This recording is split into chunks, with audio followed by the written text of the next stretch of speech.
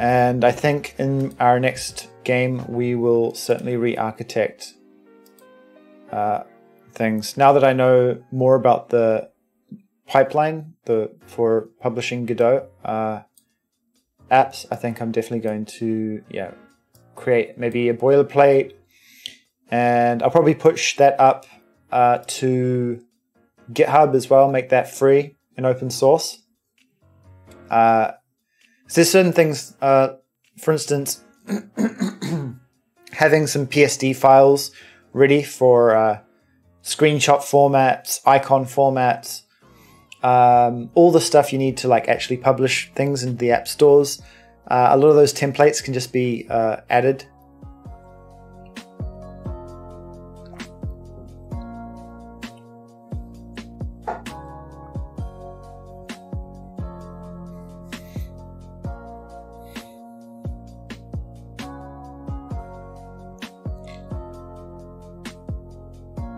Okay, so now we've got this root ignore. Let's have a look. Oh, it's still importing the damn thing. Why on earth? Maybe if we quit the editor and then it's because I'm assuming it might be loading the ignore file when it boots instead of constantly loading it before importing. That's my assumption. I might be very wrong.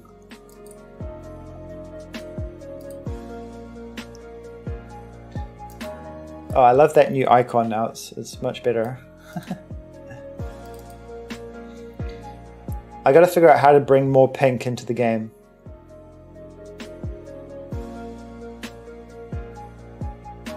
Okay, so that didn't re-import, did it? Interesting. Okay, let's make a note of that.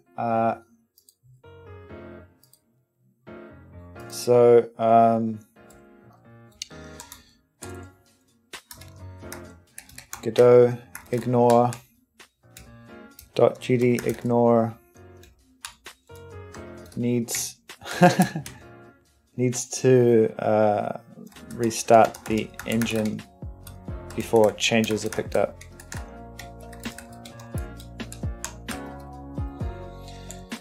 Pink confetti explosions. You make that joke, but I kind of like the idea of pink confetti explosions. Like every time someone wins, pink confetti. Why not?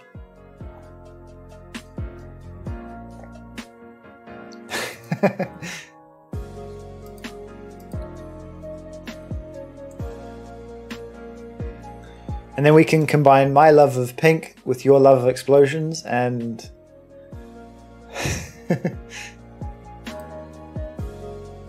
Okay, so we've now cleaned up our tree, and let's have a look at what our to-do list was. So we've done that. So this is something I think I've seen people when they're getting used to the game. It's a little bit too easy to run into the walls. So I was thinking about this and I thought, there is a way we can make this better for the player. Well, better for the sort of player that continually runs into walls, at least. Now, where is this animation coming from? Let's reset our animation, shall we? Okay, here we go. Yep. Not just you, actually. Okay. So what I was thinking, right, is we could cast a ray in front of the player, out of the player's nose, right? And if its nose is going to be colliding with a part of the environment, we can essentially just put a reverse thrust on the player. And that will mean that when you come close to a wall, it'll sort of like automatically reverse you out of the wall. And I think that will, because there's no forward and back button, I think that will make a big difference. Right? So what we're going to do is we're going to add a ray cast 2D, and we're going to plonk it right in the middle of the player, and we're going to only worry about environment collisions, right? And I think we'll project that about 100, no, not 100, that's way too much. Jesus, Seb, way too much. What are you thinking? So how close do you think we should realistically be able to get to the environment straight ahead before we start screwing with the player? So we don't want to get in their way. Maybe 20? Oh, chill jazz. What is this? This is great.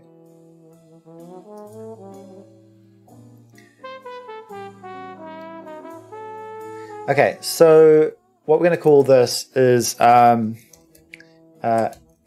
idiot detector. No. Just slightly less than the square blocks off the wall. Less than a square block. Yeah, okay, I think that's probably correct, right? So what we'll call this, we'll just call this the wall detector. Okay, and the square blocks are 16 pixels, so let's just say like 15 pixels. And here, let's jump into the player script.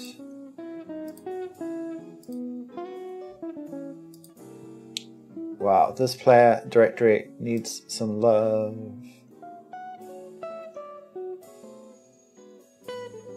In fact, this class needs some love as well.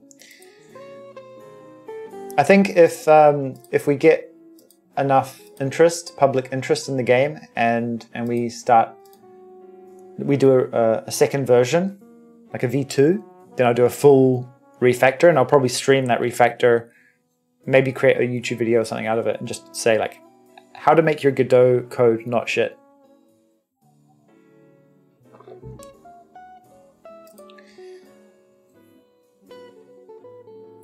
Alright, so I guess what we want to hook into, well, first of all, we need a reference to our wall detector. So let's grab an onReady variable and call this wall detector.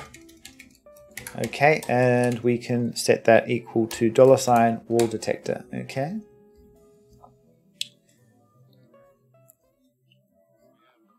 And when we're integrating forces, I guess what we should do.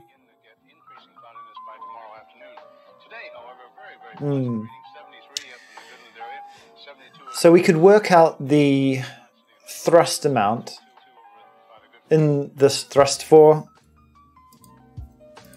So basically what happens is we work out the thrust for any given engine using this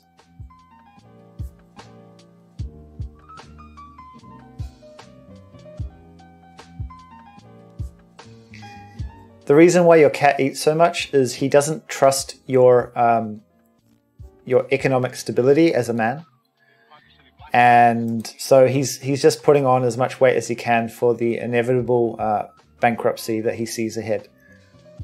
He's smart, man. Cats, they know. He's saving it. He's saving it up for the hard times ahead.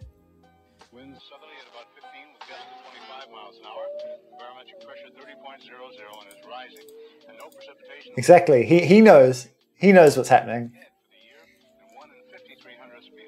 He's got access to your bank account, and he's keeping an eye. Trust me. Us cats, we know what's going on. Okay, so what I'm going to say, right, is if the engine is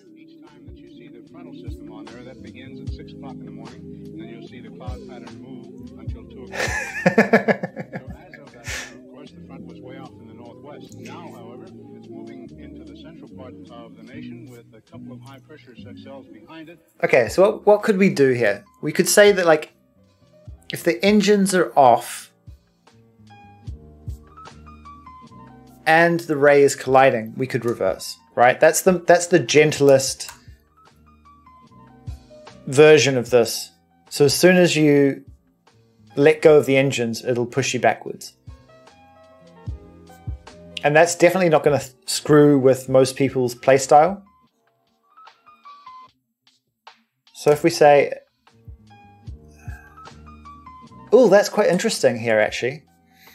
So because we calculate this per engine, let's say you're running towards a wall, right?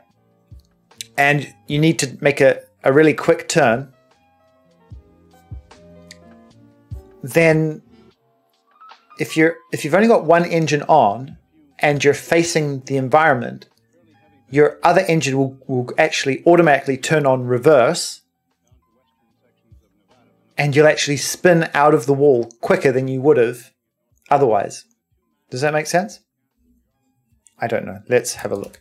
So we could say if wall detector dot is colliding, right?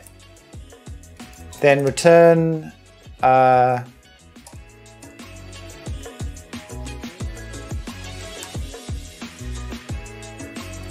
so if it's not colliding, let's just return a nice fat 0. Otherwise, what should we do?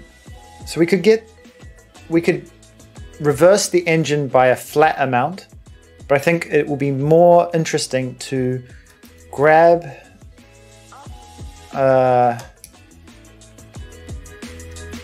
get collider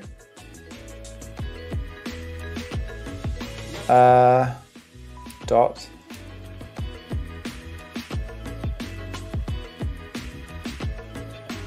position, I guess. And can we do like distance too?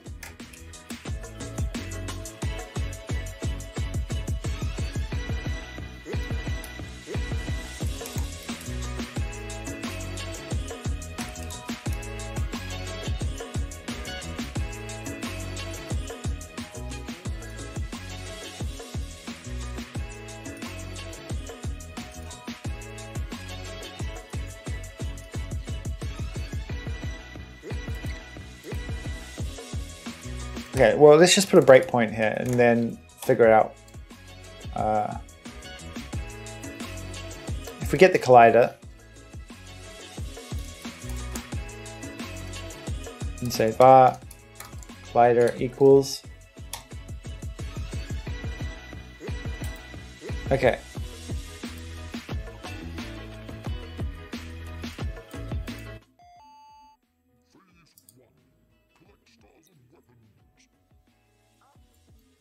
Okay, so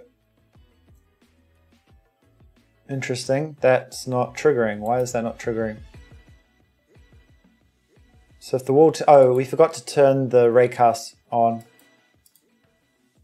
There we go. Now we've got our breakpoint, and let's have a look at our collider.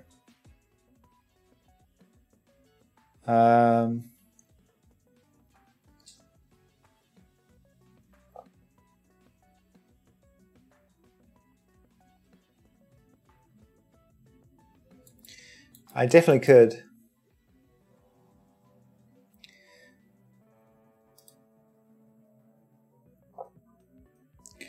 Yeah, I think we will probably do that sort of refactor in a bit. I don't want to. I want the code to be as like clear, I suppose, as readable and clear as possible before I try and optimize the math.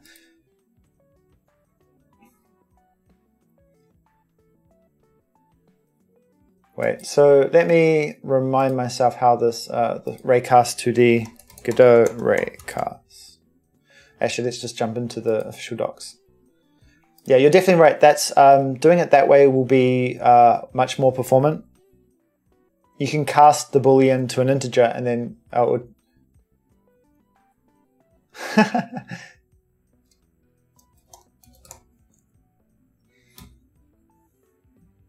Yeah, so like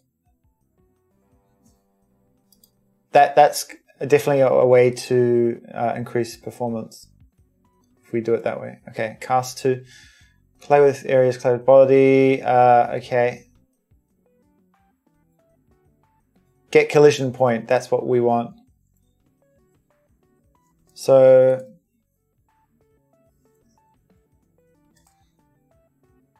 and what happens if returns the normal, get collision point?